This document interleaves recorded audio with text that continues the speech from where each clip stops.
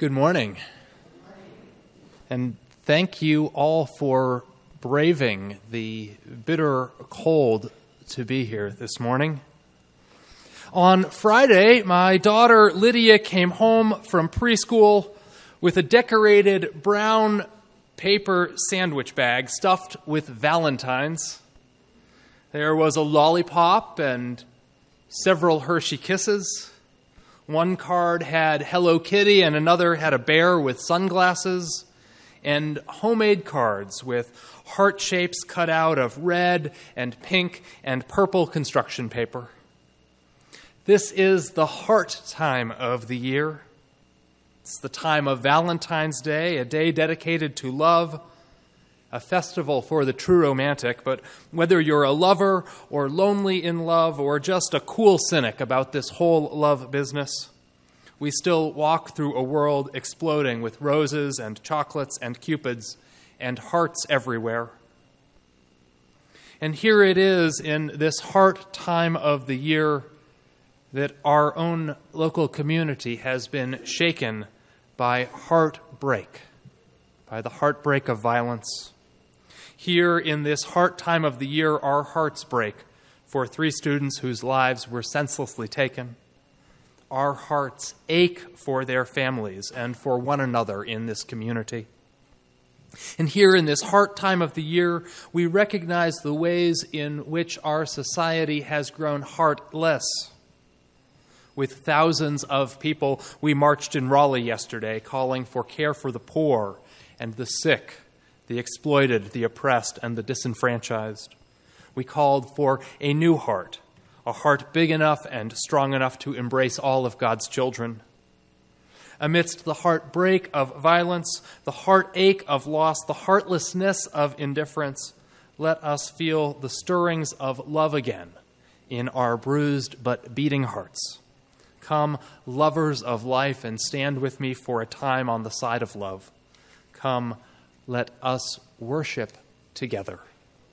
Loving the hell out of the world. Love the hell out of the world is actually a grassroots slogan that some contemporary Unitarian Universalists have adopted as an attention-grabbing encapsulation of our faith. Sure, it doesn't quite have the ring that standing on the side of love has. You won't find this slogan printed on bright yellow t-shirts or bright yellow banners. There's no hymn that goes by this name. One can only imagine how such a hymn would go. And yet, love the hell out of the world is a slogan that has gained more traction within Unitarian Universalism than the effort to brand ourselves the uncommon denomination, a slogan that was printed on many unworn turquoise blue t-shirts and long since faded blue bumper stickers. Love the hell out of the world. As a slogan, I kind of like it. In the contemporary colloquialism of our culture, the term the hell out of is used as an intensifier. And so to love the hell out of means to love with intensity, passion, completeness, and thoroughness. And it's a slogan that also connects with our Universalist heritage. The Universalists believed that God was so loving and so merciful that every single human soul would be saved. And no one, absolutely no one, would be condemned to an eternity in hell. Our Universalist forebears believed that if we truly felt and truly experienced this all-reconciling, all-redeeming love, we could not help but be inspired and compelled to love in turn, to replicate God's love and to work for a world where no one is oppressed or excluded from the whole human family. Just as God literally loved the hell out of the cosmic universe, we are supposed to love the hell out of the world. When I chose this sermon title about a month ago, I knew only what I was going to talk about in the vaguest of generalities. I had planned to talk about love this Valentine's weekend, but not love in its romantic sense or its erotic sense or its sentimental, mushy sense. Got to leave something for future Valentine's days.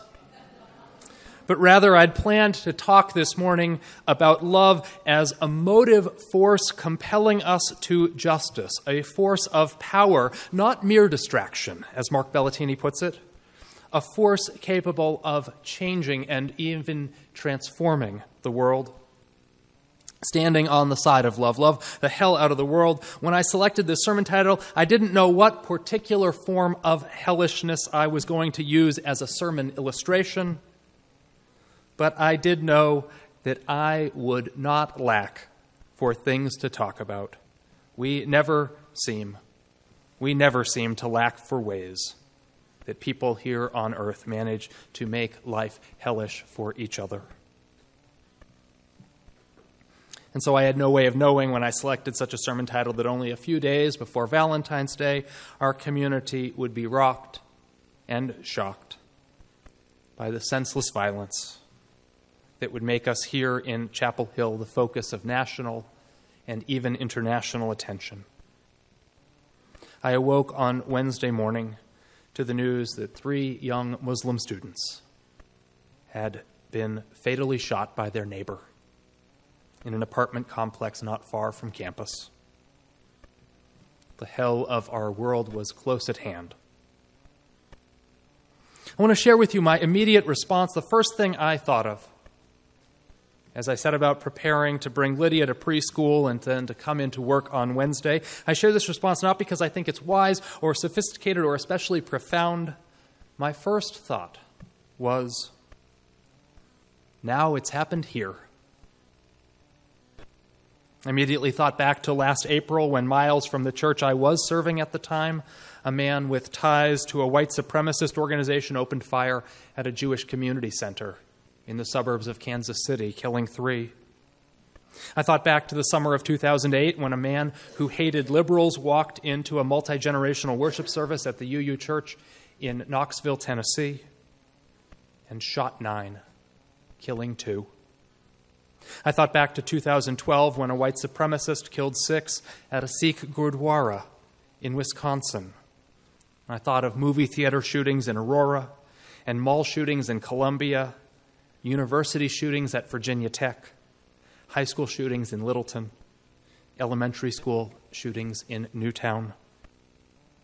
I thought of how tragic and enraging it is that I can stand here and rattle off a list. How tragic and enraging it is that these are the events by which we mark time. And now I thought, now it has happened here, as if any community, as if any town could be insulated and inoculated against the possibility of such horror. This, my friends, is a form of hell. The hell of living in a country, a society where there are hundreds of millions of privately owned guns, and those guns are easily and cheaply available without restriction or encumbrance to virtually anyone, including members of hate groups, people with psychiatric illnesses, and people who are just plain filled with rage, who walk around with anger management issues, who are hot-tempered and generally prone to combative and antisocial behavior. And this form of hell, further, is largely one that we've chosen for ourselves. Let us not forget that our national response to something so evil as the slaughter of kindergartners, our national response was to pass legislation further relaxing gun restrictions, deregulating the gun industry, and further incentivizing gun ownership. Let us not forget that both major political parties, both Democrats and Republicans alike, lack the moral courage and conviction and political will to change our society's relationship with guns. They lack the will to approach the tens and thousands of firearm deaths that happen each and every year as an issue of public health that can be addressed through public policy and sensible legislation if only we were so willing. And the unwillingness leaves us in a state of hell. The hell of families losing children, teens, young college students with their lives in front of them. the hell of any person who may be the victim of a biased crime, knowing that white supremacists and neo-Nazis and anti-Semites and Islamophobes and homophobes and racists have limitless access to lethal weaponry. The hell of knowing that if you have someone in your life, a family member, a loved one, who is angry or unstable or difficult, that you may one day receive a call that that person has taken their own life or the lives of another. And this is just one form of hell amidst all the others in our world, amidst the hells of poverty and hunger and homelessness, mass incarceration, untreated illness, depression, domestic violence, warfare and torture and famine. My recent thinking about heaven and hell was been largely influenced by a contemporary author, Rob Bell. Rob Bell is an evangelical Christian, albeit a heretical one. He's an evangelical Christian who's found himself caught up in a great deal of controversy due to his tendencies towards theological liberalism. His book from a few years ago, entitled Love Wins, a book about heaven, hell, and the fate of every person who ever lived, is a book in which he proclaims a nearly universalist theology. And his chapter on the nature of hell, he focuses on hell in a this-worldly sense and heaven in a this-worldly sense. He remembers arriving in Kigali, Rwanda in December 2002 and driving to an airport by his hotel. Soon after leaving the airport, he writes, "I saw a kid, probably 10 or 11, with a missing hand standing by the side of the road. Then I saw another kid just down the street missing a leg, then another in a wheelchair. And by the time I reached my hotel, I must have seen 50 or more teenagers with missing limbs in just those few miles." His guide explained to him that during the genocide, one of the ways that people chose to degrade and humiliate their enemies was by taking a machete and removing a limb of a child. Rob Bell says, "Do I believe in a literal hell? Of course. Those aren't metaphorical missing arms and legs." But still, Rob Bell insists that the cosmos is configured in such a way that love wins and that the literal this-worldly hell can be met with and turned by a this-worldly literal heaven. In Luke's Gospel, we listen on a theological argument. Man comes to ask Jesus, "What must I do to inherit eternal life?" Jesus tells him to follow the law, love God and his neighbor as himself. The man asks, "And who is my neighbor?" And Jesus then tells the parable of the Good Samaritan. The man walking along the Jericho road, set upon by thieves who attack him and rob him and leave him beaten and bruised and bloodied in the ditch. And the wealthy of the world pass by him, and the men of power and title and prestige pass by him, and finally a man of lowly stature stops to attend to him, bringing him to safety, dressing his wounds. The Good Samaritan loves the hell out of this particular roadside ditch in the world, meets it through direct encounter, direct embrace, brings a bit of heaven to the hell. I've spoken so far largely about the hell part. Now I want to turn and talk about the love part for a bit. Perhaps I'm reading far too much into this little slogan. Perhaps I'm taking it all too literally, but I'd like to suggest that our central task as religious people is to love God and our neighbor as ourselves, is to love in such a way that the hell of the world is lessened, to encounter and to be present to each other in such a way that the hell of pain is lessened. Our central task is to be the love people. Different people put forward different ideas about how the hell of this world can be alleviated and transformed. Some say that we should police the hell out of the world, or imprison the hell out of it, or bomb the hell out of it, or drone strike the hell out of it. Some say that we shouldn't do any of those things. We should just isolate ourselves from the hell of the world, take care of just ourselves. Let anyone beyond our walls fend for themselves as best they can. Some, like me, get hung up on legislating the hell out of the world and policying the hell out of the world and organizing and institutionalizing the hell out of the world. That's where I put my energy. I go there myself from time to time. And it's good and it's worth it. But no, I'd like to suggest that the central task that is ours is to love in such a way and to such an extent that the pain and suffering and fear and heartache and hell of the world is lessened by the virtue of our love's saving and transforming and redeeming power. It's been said that the opposite of love isn't hate. The opposite of love isn't hate or cruelty or violence or anger. We just think it's those things because they strike us, and so rightfully so. They strike us as the antithesis of love. But it's been said that the opposite of love isn't hate, but indifference.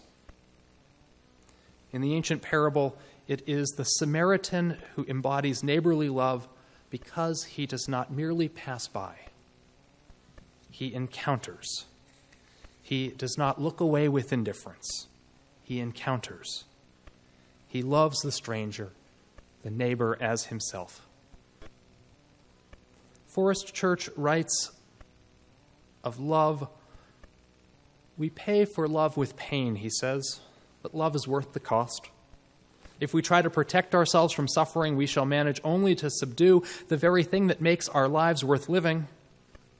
Though we can, by a refusal to love, protect ourselves from the risk of losing what or whom we love, the irony is that by refusing to love, we will have nothing left that is really worth protecting." The opposite of love is indifference. With love comes heartache and heartbreak. And so I'd like to tell you a story I was once told about love's transforming power. It's a story whose truth I cannot verify, though it was told to me directly by a person who was there. The story takes place in suburban Denver in the late 1990s. It's the story of a teenage boy who came to the youth group of the small Unitarian Universalist church in Littleton, Colorado. The boy came dressed in black, and he was angry and quiet and withdrawn. In the presence of the youth group over time, he opened up a little bit. He shared, talking about feeling angry and lost, and about how he had been hanging around with his friends Dylan and Eric, but didn't want to give in to the darkness that they were giving into. Over the next few months and years, he blossomed, softened, became more whole in the presence of love and acceptance.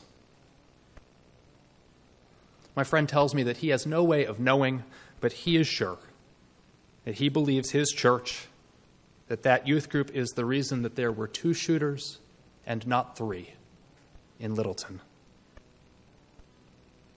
His church was the reason the loss of life was not exponentially greater.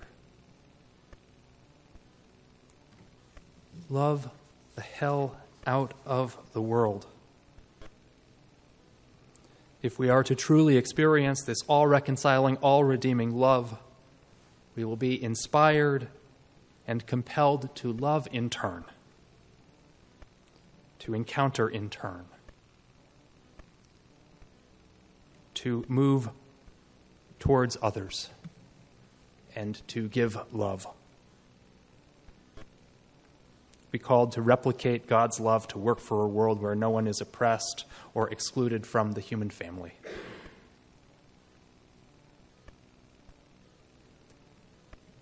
I ask you, as you go forth, to go forth and encounter, to be the love people to one another, to be the love people to those who are lonely and who are hurting, to be the love people walking down that Jericho road. Such a love will not insulate us, will not inoculate us from evil in this world. But it will do our part. It will do our part to redeem those who are hurting. Go forth in courage. Go forth in love. And amen.